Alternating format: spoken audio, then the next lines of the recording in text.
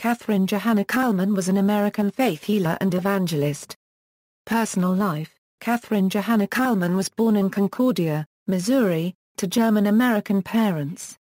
She was born again at the age of 14 in the Methodist Church of Concordia, and began preaching in the West at the age of 16 in primarily Baptist churches. In 1935, Kathryn met Burroughs Altrip, a Texas evangelist who was 8 years her senior. Shortly after his visit to Denver, Altrip divorced his wife, left his family and moved to Mason City, Iowa, where he began a revival center called Radio Chapel. Kathryn and her friend and pianist Helen Goliford came into town to help him raise funds for his ministry. It was shortly after their arrival that the romance between Burroughs and Kathryn became publicly known. Burroughs and Kathryn decided to wed. While discussing the matter with some friends, Kathryn had said that she could not find the will of God in the matter. These and other friends encouraged her not to go through with the marriage, but Kathryn justified it to herself and others by believing that Altrip unregistered trademark's wife had left him, not the other way around. On October 18, 1938, Kathryn secretly married Mr. as she liked to call Altrip, in Mason City. The wedding did not give her new peace about their union, however. After they checked into their hotel that night, Kathryn left and drove over to the hotel where Helen was staying with another friend. She sat with them weeping and admitted that the marriage was a mistake. No one seems to know exactly when the separation took place. In a 1952 interview with the Denver Post she said, "He charged correctly that I refused to live with him. And I haven't seen him in 8 years." That would put the separation in 1944 which is probably accurate. This means they lived together for the better part of 6 years. She was divorced by Burroughs Altrip in 1948. Ministry: Kuhlman traveled extensively around the United States and in many other countries holding healing crusades between the 1940s and 1970s. She was one of the most well-known healing ministers in the world. Kuhlman had a weekly TV program in the 1960s and 1970s called I Believe in Miracles that was aired nationally. The foundation was established in 1954, and its Canadian branch in 1970. Towards her latter years she was supportive of the nascent Jesus People movement, which a groundswell of interest in Jesus among young teens formerly associated with drugs and the counterculture.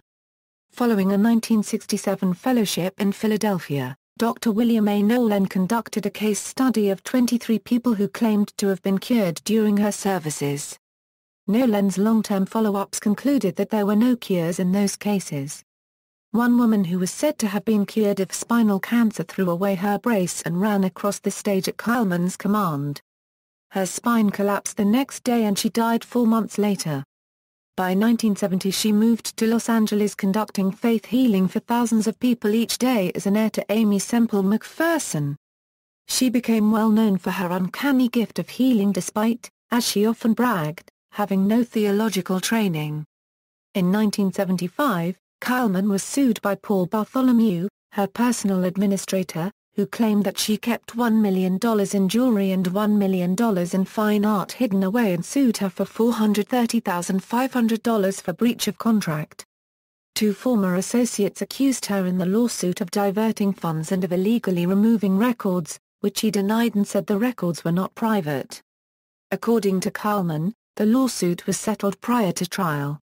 Death and legacy: in July 1975 her doctor diagnosed her with a minor heart flare-up and she had a relapse in November while in Los Angeles.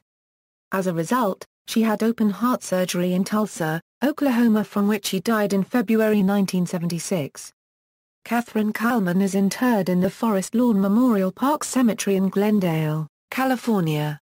A plaque in her honor is located in the Main City Park in Concordia, Missouri, a town located in central Missouri on Interstate Highway 70. After she died, her will led to controversy. She left $267,500, the bulk of her estate, to 3 family members and 20 employees. Smaller bequests were given to 19 other employees. According to the Independent Press Telegram, her employees were disappointed that she did not leave most of her estate to the foundation as she had done under a previous 1974 will. The Kathryn Kuhlman Foundation has continued, but in 1982 it terminated its nationwide radio broadcasting. She influenced faith healers Benny Hinn and Billy Burke. Hinn has adopted some of her techniques and wrote a book about her. In 1981 David Byrne and Brian Eno sampled one of Kuhlman's sermons in their album My Life in the Bush of Ghosts.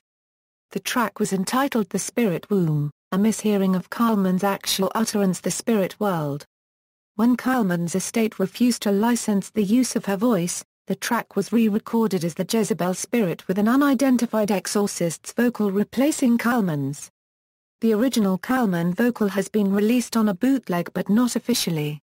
Healing. Many accounts of healings were published in her books, which were ghost-written by author Jamie Buckingham of Florida, including her autobiography, which was dictated at a hotel in Las Vegas. Buckingham also wrote his own Kuhlman biography that presented an unvarnished account of her life. Legacy. For several decades there has been serious debate regarding the authenticity of Kathryn Kuhlman's ministry. Some would suggest that she was a modern-day prophet exercising the power of God, whereas others would suggest that she was a false prophet, exercising a spirit that masqueraded as God. The debate continues today with many believers upholding Kuhlman as an important forerunner, and with some Christian cessationist apologists, such as Hank and Granoff of the Christian Research Institute, considering Kuhlman to be an influential forerunner of a false Christianity that robs people of their money and propagates a distorted substitute of true Christian teachings. See also, Constagele Currency, Counterfeit Revival, Christian Research Institute, Benny Hinn, Amy Semple McPherson, Hank and Granoff, Cobus van Rensburg. References. Books by Kuhlman, Kathryn Kuhlman, One Believe in Miracles Bridge Logos Publishers.